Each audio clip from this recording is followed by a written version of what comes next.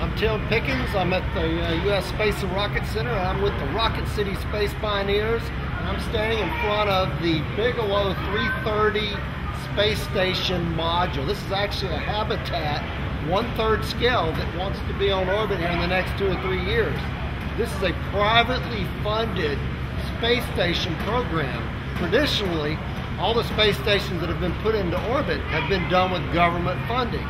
You know, you remember the Skylab program back in the 70s, and then we have the International Space Station that's up there right now, and then we had the Mir that the Russians put up.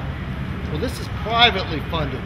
This guy named Robert Bigelow, he's a great visionary. In fact, he owns a hotel chain called the Budget Suites of America, and they're very successful, and he's using some of his money to build habitats in space so third world countries and other research organizations can buy space, or actually lease space on orbit.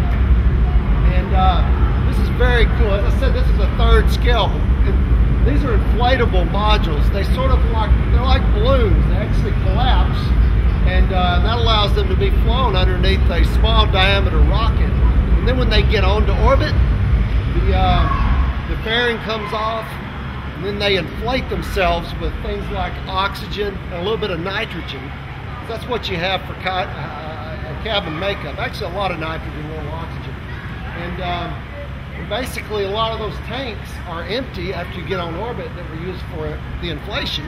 And we use those for something else. And I'll talk to you about that here in a minute, because you obviously got to have propulsion if you're going to be on orbit with something large like the spacecraft. And there's some really cool features I want to talk about.